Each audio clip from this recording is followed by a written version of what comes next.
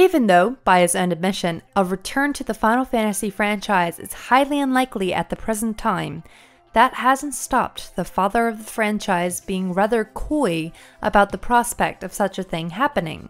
Sakaguchi was attending Anime Expo 2017 in Los Angeles, where amongst other things, such as having a brief segment in the fan panel to celebrate the 30th anniversary of Final Fantasy, he also took part in a press panel before the show opened to the public. For anyone who's interested, I've included a link to the fan panel below.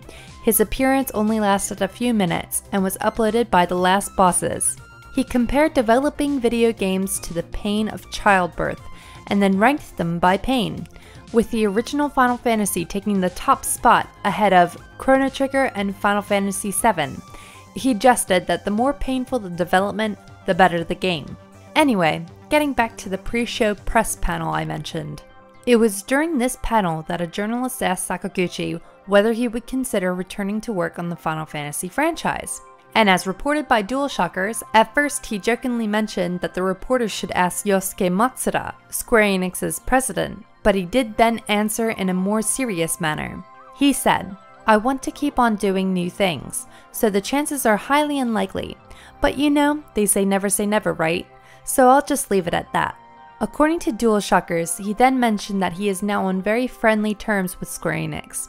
Now before I say anything else, you could argue that he is already working on the Final Fantasy franchise again, just not in a very direct way.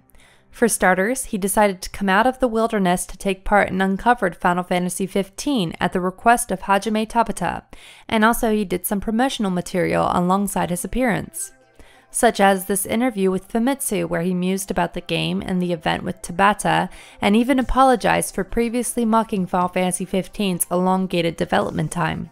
In more recent times, he has also collaborated with Final Fantasy XV. The April patch for the game saw new content added to promote Sakaguchi's Terror Battle. There was also some music added to the car radio and new decals for the regalia. To return the favor, new content was also added to Terror Battle. 3 new quests called Gladiolus, Ignis, and Prompto were created, and they featured classic Final Fantasy enemies such as the Behemoth. Nobuo Uematsu also composed a special piece of music for these quests called Bond.